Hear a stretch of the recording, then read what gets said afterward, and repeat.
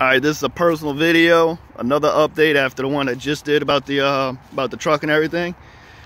Alright, in case you're wondering what this place is, this is the trailer I lived at when I first turned 19 years old and moved out of my parents' house. They used to always make fun of me and said I would never own a supercar at this trailer. Well, that's somewhat true. See, the thing is, I don't own the trailer no more. But my parents do. They own the land. I sold the trailer back to them. They use it for like storage and stuff. But as you can tell, here's the supercar. Here's the supercar. And here's the old trailer I used to live in. It's not much, but I'm gonna tell you something. Don't ever forget where you came from. I didn't always have money.